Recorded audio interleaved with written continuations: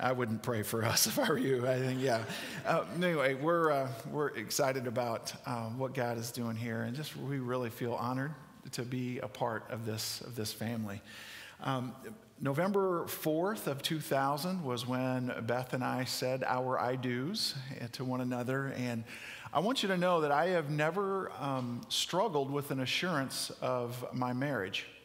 That might sound like a weird way to put it, but I've never questioned throughout the years if I was married. I knew I was married. There have been a couple of times when I had to stop and I asked myself, Gary, do you even remember the vows that you said? But even that lack of knowing what I actually said on that day has not caused me to wonder if I'm married. Has anybody honestly forgotten what your vows were? I'm not saying that nobody's admitting it if you're sitting next to your spouse. Okay, great, I'm the only one. I'm available for lunch today if anybody wants to. I've been to some weddings where I've seen the bride and groom there, and I've seen the groom with just so much passion and conviction share his heart as he said his vows. And it's kind of led me to think, well, I don't remember that I don't think I cried like he did at my wedding. Did I do something wrong? Should I have been a little bit more emotional? But that's not led me to think, well, I wasn't very emotional. Am I married? I know that I'm married. Now, those analogies kind of sound a little weird when it comes to marriage. But let me tell you, as assured as I am of my marriage, there were several years in my life where I struggled with an assurance of my salvation. I struggled in my assurance of my relationship with my Heavenly Father. And as weird as it is, some of those parallels were the same. I wondered, I don't remember exactly what I prayed. I mean, I was only like 8 years old, and it's been a long time. Did I really mean what I said? Did I know what I was really getting myself into? I've heard stories of other people talking about how they gave their life to Christ, and they would talk about how it was just this emotional moment and such radical life change. And I kind of look back at mine and go, I don't think I experienced that. Am I saved? Am I not? Does anybody kind of experience that maybe over the years? And so this assurance of salvation is something that really, it kind of fueled fear in my life. As a young child, I remember being scared to death. Has anybody ever seen, it came out in the 70s, the movie Left Behind? Okay, where there's like this electric razor that's rattling around in the sink because someone was raptured and everybody else got left behind. I was standing in my kitchen, talking to my mom as I was a young child and a young boy. And I turn and I'm doing something at the counter, but I'm still talking to my mom. And I turn back around and my mom wasn't there. And my first thought was, I missed the rapture. I'm terrified, And so it caused me to kind of call out in a frantic voice for my mom. Mom, are you, Mom? And she kind of rushes back into the kitchen trying to figure out what I was so, worried about. And I saw my mom and I thought, oh my goodness, she missed the rapture too. And no, I'm just kidding. No, I saw her and instantly I was like, oh, okay. And she's looking at me just like I'm crazy. But fear dominated so much of my life. And it took several years to realize that the gift of salvation that I received, and I want to emphasize that I received, salvation is a free gift of God. It's not of our works. It's not something that we earn. We come to the Father through Jesus, and we accept his gift of salvation, his gift of forgiveness for us. When we understand really what this is, this gift of salvation, God wants us to breathe easy, assured of our salvation. It's God's desire for us to breathe easy, not to be motivated by fear. Did I say the prayer right? Have I lived up to my end of the bargain? Is there something that I'm missing? Was I supposed to be as emotionally driven as that person was? No, it's a work that Jesus did on the cross for us, and I've received that. We're walking through this book of Romans, this chapter in Romans, chapter 8.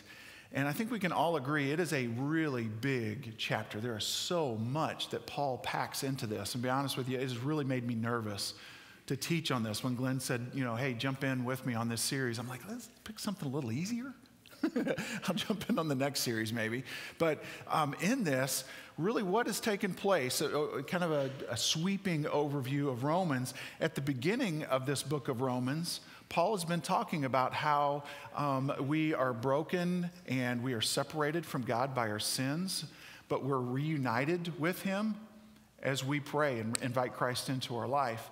And then he begins to talk about in Romans 5, and he carries it on in Romans 8, he begins to affirm in us how we can be assured of that salvation that God offers us. And so it's not something that he gives us and then he expects us to continue to work and to live in fear. He really wants us to breathe easy in understanding that we are his child. So kind of knowing this overarching theme, it doesn't come as a surprise to realize that Romans 8 mentions the Holy Spirit more per verse than any other section of the scriptures. And the reason it mentions the Holy Spirit so much, one of the reasons is because the Holy Spirit works within us to assure us of our salvation, if indeed we are a child of God. It's the work of the Holy Spirit to help us to breathe easier. Now, I use that phrase, breathe easier, on purpose because you may remember from last week, Glenn was talking about this word spirit is pneuma in the Greek, and it can be translated as as wind or as breath. A pneumatic tire is a tire filled with air. When you have pneumonia, it impacts your lungs. It impacts your breathing. In the Old Testament, the Spirit is still associated with wind and breath. The Hebrew word is ruach, and you can't even pronounce ruach without it sounding real breathy. It's a word that you wouldn't want to say to someone if you've not brushed your teeth this morning, okay? And we have this word ruach, and it first appears in the second verse of the Bible, Genesis 1:2. And the Spirit of God, the breath of God, the ruach of God hovered above the waters. And that theme of breathing is carried over into Genesis 2. God forms Adam from the dust of the earth, and he breathes life into his nostrils. And this breathing is not just animating his physical self. We understand that God is animating this being that is created in his image. He is animating Adam's soul. And so this theme of breathing is carried all throughout the Bible. God's breath, his Holy Spirit. And the Father wants us to breathe easier, knowing that we are his child. So I want us to look at this passage, Romans chapter 8, verse 14. If you have your Bible, open up to that. If not, it's going to be on the screens. And if you're Suzanne, close your eyes and just quote it to yourself. Was that not amazing last week? Yeah. Again, I'm like, am I saved? I can't quote Romans 8. No, I'm just kidding. Romans 8, verse 14. For all who are led by the Spirit of God are children of God. So you have not received a spirit that makes you fearful slaves. Instead, you received God's Spirit when he adopted you as his own children. Now we call him Abba, Father. For his Spirit joins with our spirit to affirm that we are God's children. And since we are his children, we are his heirs. In fact, together with Christ, we are heirs of God's glory. But if we are to share his glory, we must also share his suffering. So the question that I want you to ask yourself throughout these next few moments as we look at this text, can you breathe easy, assured that you are a child of God? Can you breathe easy, assured that Jesus' work on the cross is sufficient for you? Or is there some type of a fear that motivates you as you walk through a typical day? I want us to be able to, at the end of our time together, I want us to breathe easier with the knowledge of our inclusion in God's family for those of us that have made that decision. Or maybe today is your day of salvation. Maybe today is your day where you become a member, become adopted into God's family. And because of that, you are breathing easier. Now, let me say up front, before we get into some of the specifics of this, What Paul is doing is he is giving us a description, not a prescription. He is describing for us what this is to be a child of God and why we can breathe easier. He is not prescribing a list of things that God's kind of placed on our shoulders and say, okay, now if you really want to be a child of mine, then you better do this. It is a description. In other words, for a prescription, that would be a way of earning God's favor in order to receive the badge of sonship. But this describes salvation as being a gift from God that we receive by faith, and we cannot work for or earn the ability to live according to the Spirit. It's not a prescription of things that you must do and earn that leave you breathless. It's a description of one who is resting in the life-giving breath of God. So with that in mind, I want us to consider four reasons why a true child of God will be able to breathe easier as we understand and we accept and we are assured of this gift that he has offered to us. Back in verse 14, it says, for all who are led by the Spirit of God are children of God. You will breathe easier as one who is led by the Spirit of God. As a child, you will breathe easier, led by the Spirit. Now, this word led is important for us to kind of grasp what this means.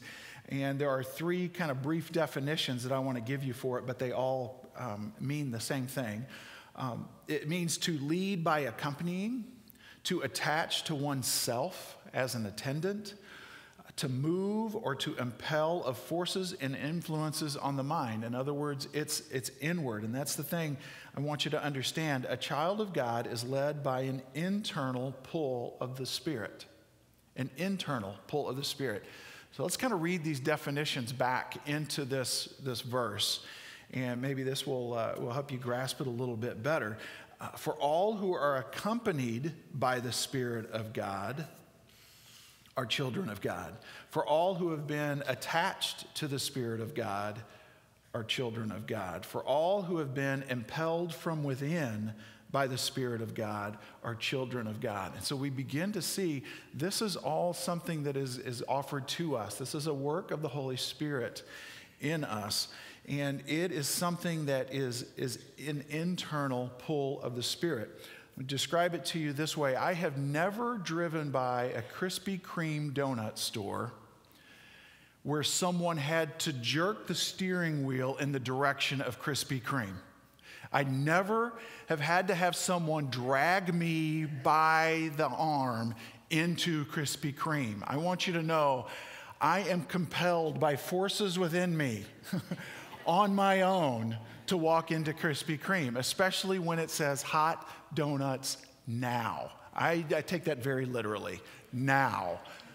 I'm turning the steering wheel. There is a work of the Holy Spirit that takes place within us. God's method of guiding us through life is not jerking the steering wheel of control out of our hands. His way of dealing with us is not grabbing us by the arm and making us go places that we don't want to go. He has blessed us with the gift of the Holy Spirit that compels us from within, that gives us a craving, an appetite for God and the things of God, to be drawn towards God and to want to do God's will. We can breathe easier because of this internal pull of the Holy Spirit. Another reason a child of God breathes easier. How many of you are just thinking of donuts right now? You've totally checked out. Yeah, I forgot that we have more to talk about here. Anyway, another reason a child of God breathes easier is as a child of God, you breathe easier, adopted into the family of God. Verse 15, so you have not received a spirit that makes you fearful slaves. Instead, you received God's Spirit when he adopted you as his own children. So Paul is kind of shifting gears, and he wants us to see the difference between being forced into slavery versus being welcomed into a loving home and adopted as one of his children. This word for fear, we've not received a spirit that makes us fearful slaves. That word fear is phobos. It's the word that we get phobia from. He does not want us to have this abnormal, crazy fear of being slaves. Now, there are times in Scripture where we're invited to be a servant or a slave. And in those cases, it's the word bondservant. We have willingly chosen to follow a master. But this word for slave literally means someone who is bound involuntarily. You are forced, it's outer forces on you, not something from within you, in other words. And so Paul kind of describes that. That's not the spirit that God has given you. Instead, he has placed within you his spirit, his breath. And so as we think about it in this way, we are understanding that this adoption is something that it's a legal term, as we would think of it, but it bestows on us certain blessings and certain gifts. Adoption results in a permanent condition that rests on the grace and love of God. It's a permanent condition that rests on the grace and the love of God. And this is the beautiful gift that he has offered to us. My brother and sister-in-law who live in St. Louis, Mark and Cora, have adopted 2 kids. This is Remy in Cora's arms, and that is Isaac in my brother's arms there. And Beth and I love hanging out with Mark and Cora and Isaac and Remy because it reminds us maybe our kids are a little bit more calm than what we thought. No, we love getting together and getting, the cousins love hanging out and all of that.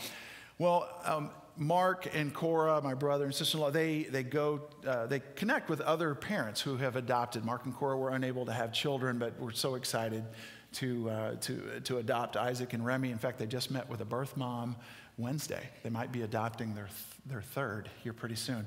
But Mark is thinking, eventually my boys are going to get to a point where they're going to see other kids with their parents, and they're going to wonder, why am I different? And so kind of with some of the coaching of some of the other adoptive parents that have been a little further down the road, my brother takes this into his own hands, and he decides he's going to have a conversation with Isaac. Now, this is a couple years ago. I guess Isaac was about 5. So he sits down with Isaac, and my brother says, your Uncle Gary and I used to love watching a television show called Different Strokes. How many of you remember that show, Different Strokes? Yeah. And he said, it's a show about a white man who adopts brown boys. And Isaac looks at him real funny. He goes, Dad, that's just weird. Like that. And my brother just busts out laughing and is like, okay, we'll have this talk some other day.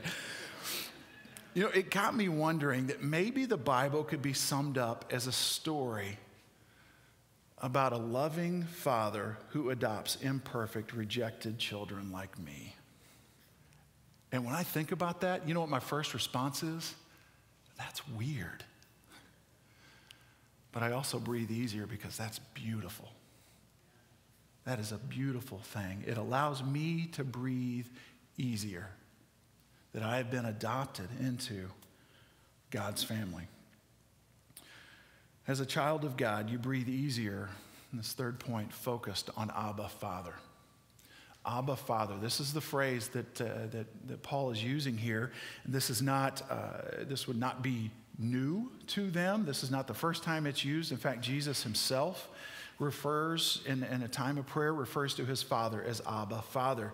Jesus said in Mark 14, Abba, Father, all things are possible for you. Let me pause right there. This word Abba is a word that a child uses when calling out to his dad, his or her dad. It's Abba, Abba, Abba. A young child, just some of the first words, syllables that they would say are Abba, Abba, Abba, Abba. Or for moms, Ama, Ama, Ama, Ama. So this was a common phrase, and it had with it just that picture of intimacy between a young child and a father. When Beth and I went with a church group over to Israel, I was really excited about the trip until we were flying coach. But But we land in Tel Aviv, and we get off the plane, and one of the first things I heard was a young boy running to his dad saying, Abba, Abba, Abba. And I'm telling you, in that moment, the scriptures came alive to me in a way that I'd never thought about them before. This is real. Jesus himself cried out, Abba, Father, all things are possible for you. Doesn't that sound like something that a child would say to his dad? My dad can do anything. All things are possible. Now, eventually, a child grows up and says, my dad can't do anything right. But in that precious moment of Abba, Father, all things are possible for you. And if you know what's taken place in this very tense moment as Jesus is praying this in the garden, he goes on to say to us, Abba, Father, remove this cup from me, yet not what I will, but you will. Paul, in his letter to the Galatians, says, because you are sons, in other words, this is descriptive again, God has sent the Spirit of his Son into your hearts, crying, Abba, Father. So you are no longer a slave. You're no longer involuntarily bound to follow these rules, but you are a son, and if a son, then an heir through God. You have been given this gift, this opportunity to give your life back to him in obedience. Now, in this book of Romans and in other places of Scripture, Paul brings up some pretty big words, some churchy words that we throw around that honestly we struggle with understanding. One of them is justification, and that is a one-time and permanent act, kind of like adoption. It is a one-time permanent act. It's the work of God in which we are declared as though we had never sinned. We are justified by our faith in the work of Jesus. And then there's this other big churchy word that gets thrown around that's called sanctification. Justification is a one-time and permanent act. Sanctification is a process in which we are made more and more like Christ. I want to emphasize process. In other words, it's not instantaneous. But in our we want everything instant society, can we admit that it's a little frustrating that we have a ways to go, that we're in process? And sometimes, if people are really honest, sometimes what we struggle with in our assurance is, why am I still struggling with this sin?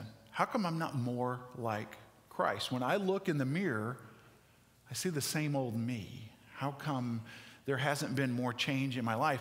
And this process of sanctification, of this ongoing work, is something that God gives us the Holy Spirit to address in a unique way. And I want to describe it to you in this way. At the end of verse 15 and then into verse 16 of Romans 8, it says, now we call him Abba, Father, for his Spirit joins with our spirit to affirm that we are God's children. The Holy Spirit leads us to cry out to Abba, Father, and in doing so, we take our eyes off of ourselves. He directs our attention to Abba, Father. And in doing so, we take our eyes off of ourselves. Let me give you an example of this. If you've grown up in church, in churchy settings, maybe you've had someone come up to you and say, so, how's your relationship with God?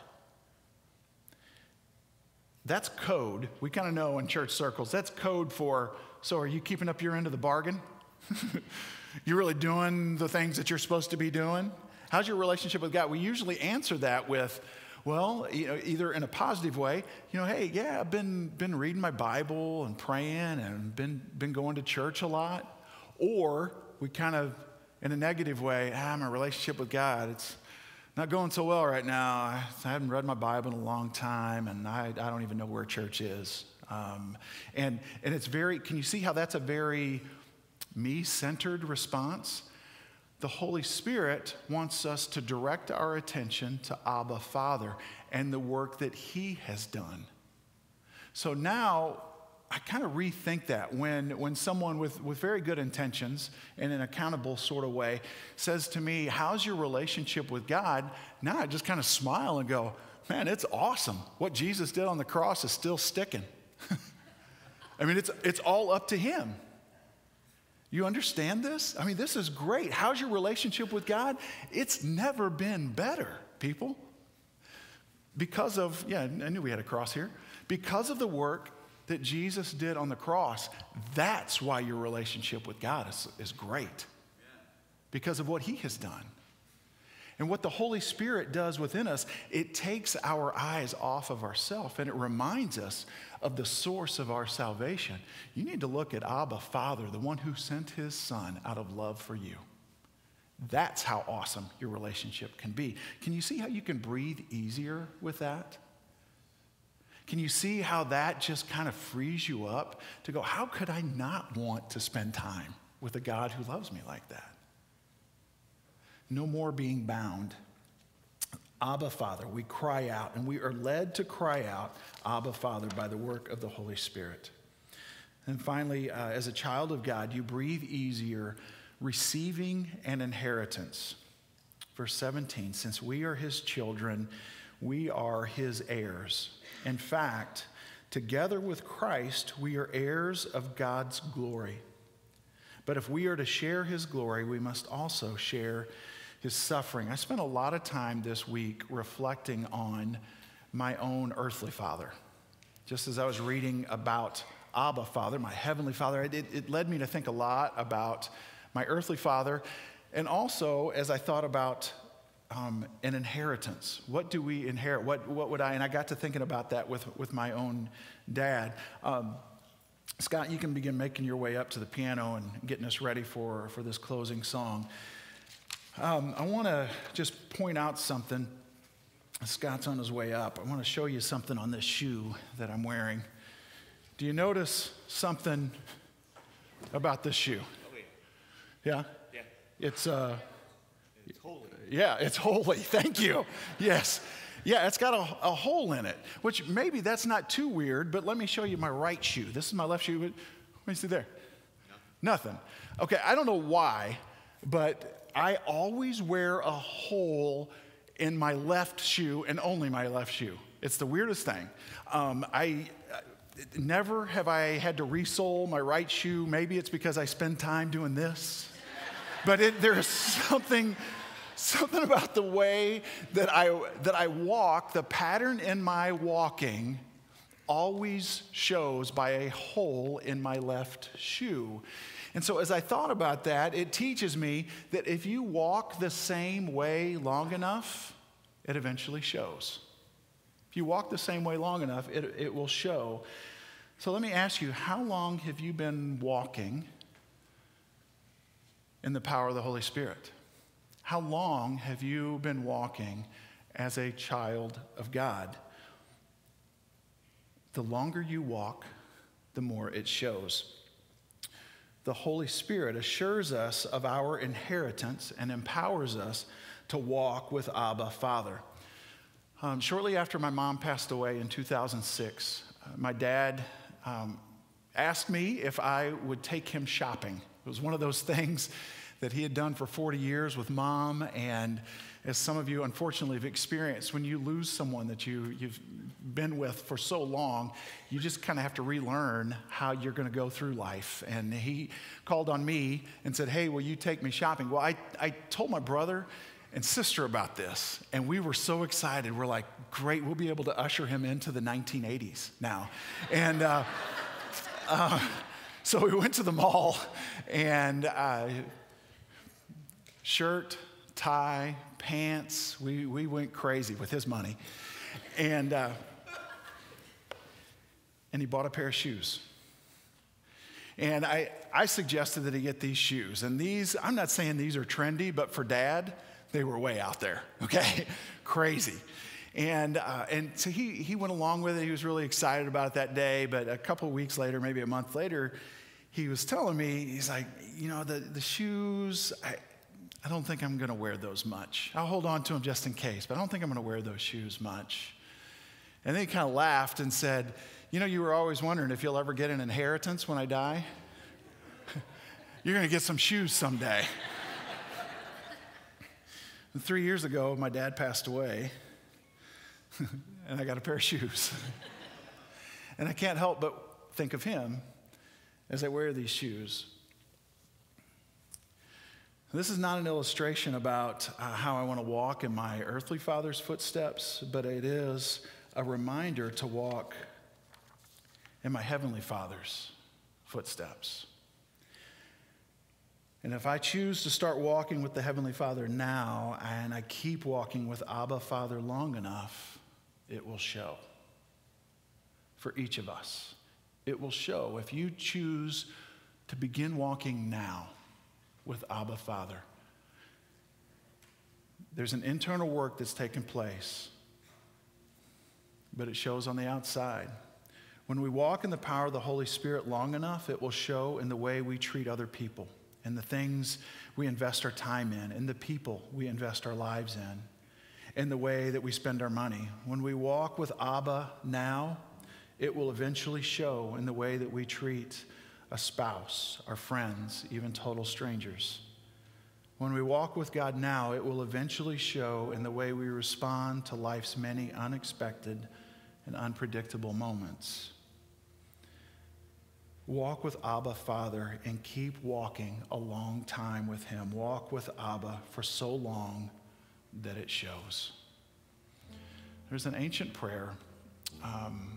It's been renewed by the writings of Brennan Manning, the late Brennan Manning, and it's simply called the Abba Prayer.